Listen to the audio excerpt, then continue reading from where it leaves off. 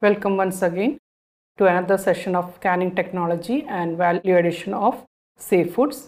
So we were discussing about canning procedures for various seafood products, and under this we had discussed about step-by-step process variations in item-wise seafood canning.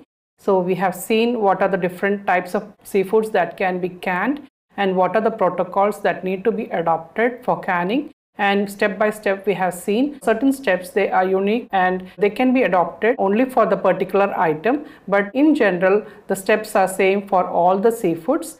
And we have also seen pre-processing steps, and in that we have seen what is a grader, what are the different types of grader, how it can be done manually, and what are the different mechanized types of graders. And we had also seen about the sorters and washers. So we stopped with washer in the last class, and washer is mainly used for removing the blood stains and the adhering materials that are on the surface of the meat or on the surface of the skin that will give a bad appearance, or it will interfere with the appearance of the tissue. So those things, and even the slime is also washed out, and for that we use washers. Efficiency of washer depends upon the kinetic energy of the water, or the speed with which, or the force with which the water is pumped into the machine. In this section again we have to discuss about other pre-processing techniques, and we are also discussing about additives in the coming sessions. So now let's start with the deheading. So immediately after washing, the fish is deheaded. Deheading means removing the head, and the deheading, it can be done in different ways. And when we do deheading, we concentrate on the efficiency, that is, there should not be any loss in the tissue, or muscle should not, or meat should not be lost. We can cut a round cut. These are the different cuts seen over here. So we can have round cut, and then contoured cut, straight cut, and we can also have slant cut. In the round cut, the cut is made just behind the operculum. In this cut, the loss of meat is minimum. And in case of contour cut, first the cut is made perpendicular to the backbone, and then it is made at an angle of 45 degrees. So it is a slanting angle, and even there is a slight loss, but it is comparatively it is less. And in the slant cut, the cut is in the slanting angle, and here around 4 to 5% of tissues are lost. So meat is lost in this type of cuts. After cutting, the meat need to be washed, because when deheading is done, the blood will ooze out and other tissues will be damaged. So it need to be cleaned thoroughly and washed properly. And generally, head contributes to around 10 to 20% of the total body weight. So when we are removing the head portion, this much part will be lost, and this head, it can be used for other purposes. It can be converted to other byproducts. We can also use it as an animal feed. The contoured cut technique is also used when filleting is done, and it is contoured cut, it is used when fillets with boneless or the skin is removed, in such kind of fillets which has a very high economic value and which fetches a lot of money, or which has a very high fare in the market. For such cuts we go for contour cut. In this, the pectoral bones and fins are removed along with the head. Now, in small fishes, the beheading can be done manually, but in case of large fish, we cannot go for a manual deheading because it is laborious and it is not easy to cut. So we generally go for mechanized or automated systems. And there is no single system where we can have all type of cuts. So different machineries are required for different types of cuts. Cannot find all these things in one single machine. And cutting can also be done using different types of knives. We have disc knife, contoured knife, then cylindrical knives. We have band saws and guillotine cutters. So these are different types of cutters that are used for cutting, and usually the band saws and guillotine cutters, they are used for large sized fish. And deheading can be adjusted in the mechanized system. So depending upon the size of the fish and the shape of the fish, deheading can be adjusted. So the knife position can be changed accordingly.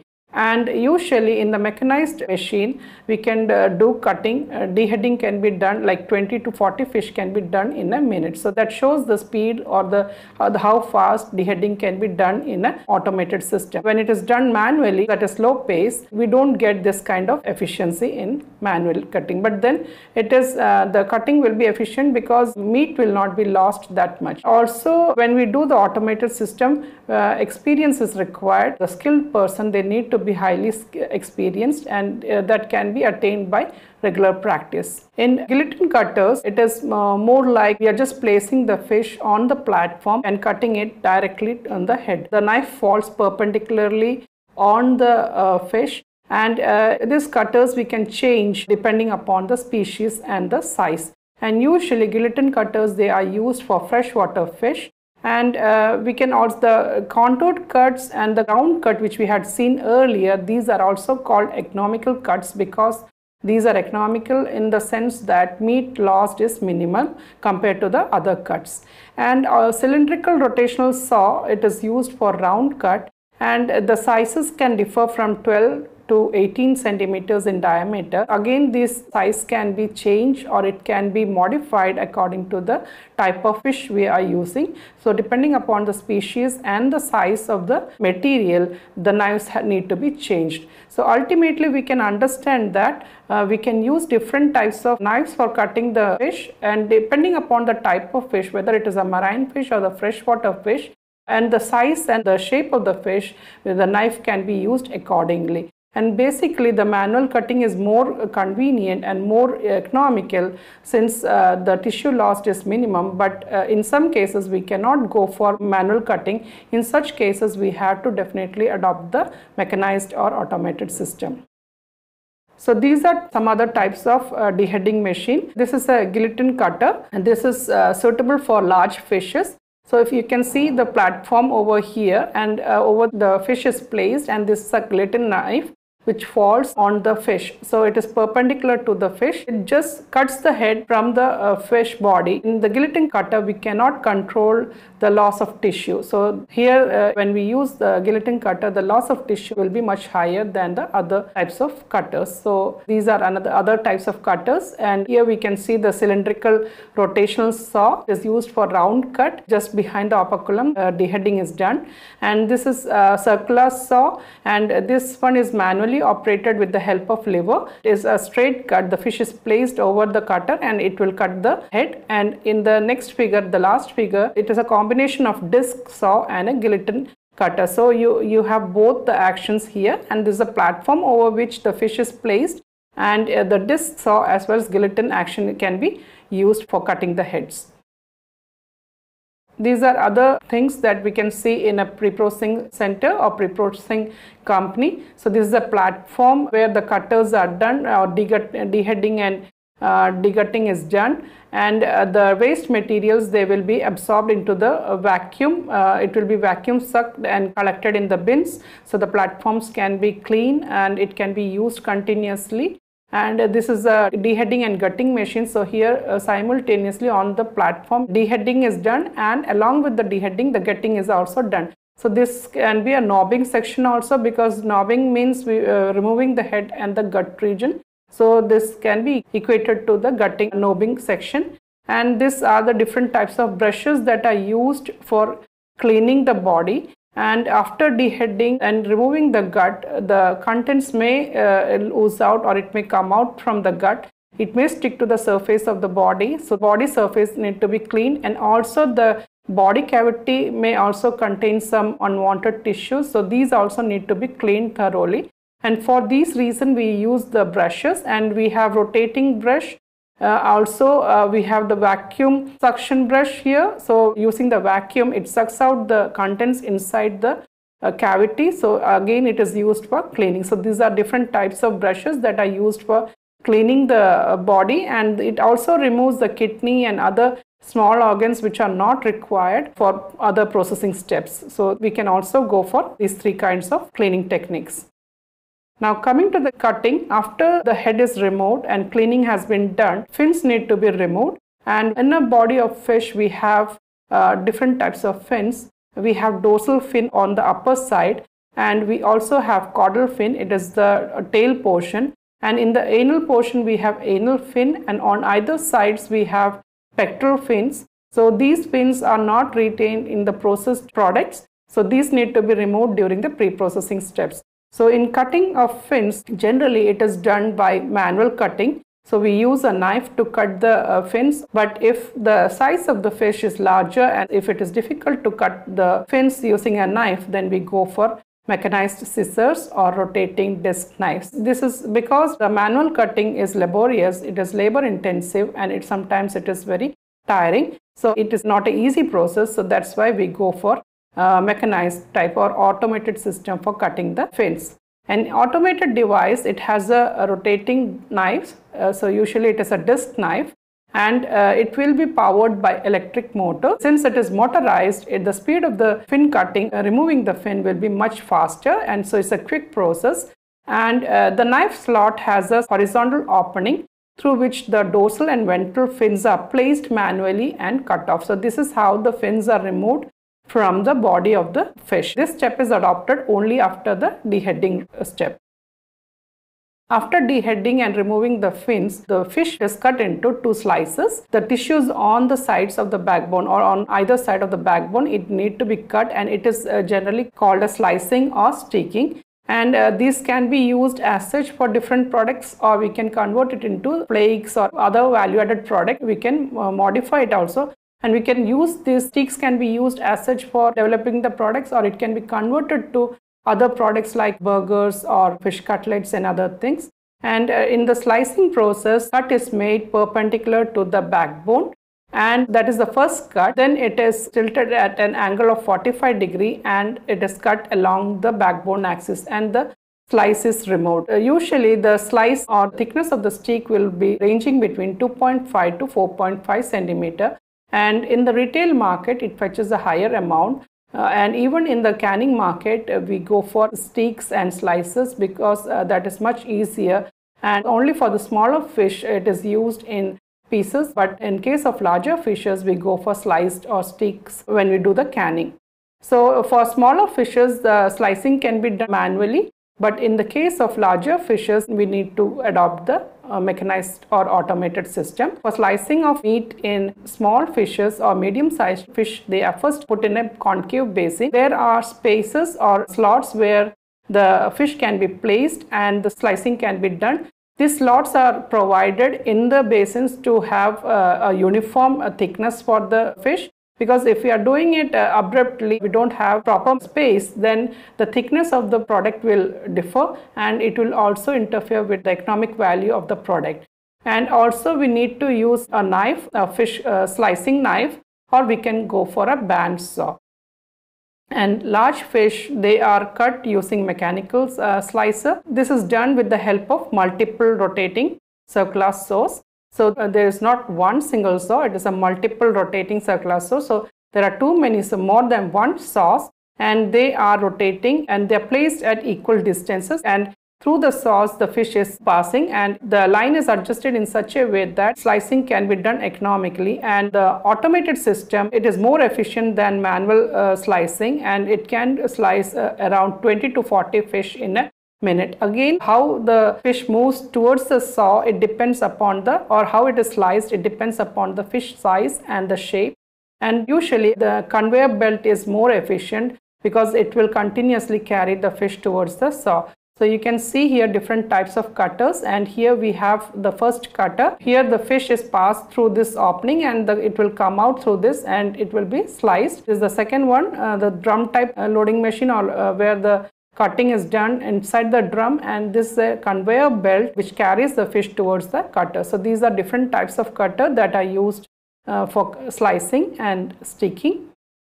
And we can also go for filleting. So usually in the fillet, the abdominal and the dorsal muscles, they are separated. Filleting, again, it can be done manually or automatic using a machine system.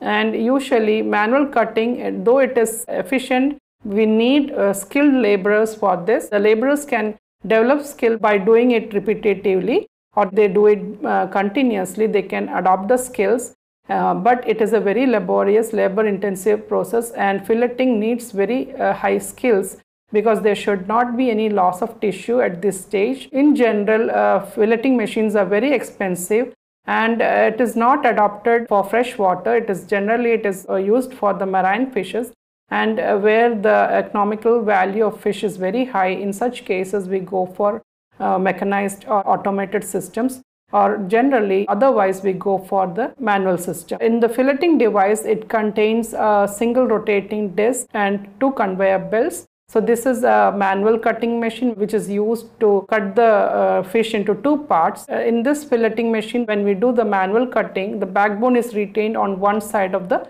body. So one fillet will contain one half will contain the backbone. And in the freshwater processing, the machines which separate the fillets and bones are used, and we have these 2 types of filleting machine. It has conveyor belt as well as the knife is there, so it again cuts the fish into 2 equal halves. And here we have a conveyor in this filleting machine. Previous 2 cases, the backbone is retained on the one side of the body, but in this kind of filleting machine, we can also remove the backbone. And usually the backbone, though it is removed, it may retain some of the tissues, which generally it goes into the feed industry. It is given as a feed. And in the freshwater fish, when the filleting is done, we also retain some part of the backbone just behind the head region. Some part of the backbone is also retained, and it is very important actually. For that, we use this kind of machines.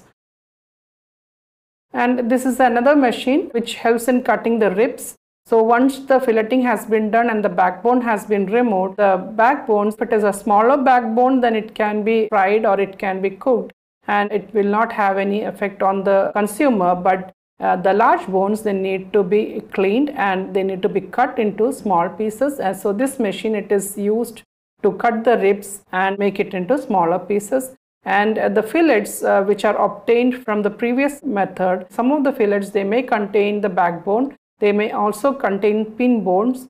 Pin bones are small bones which are extended into the muscle. So these bones, they may be retained. So fillets, they go for canning. Like I said in the beginning, they are used mainly for canning. And canned foods, they are meant for specifically maybe for the people who are not eating or they don't want bones in their food. So maybe infants or babies or other group of population where the bones are not needed in their food. So we need to be very careful in canning and in processing such kind of foods.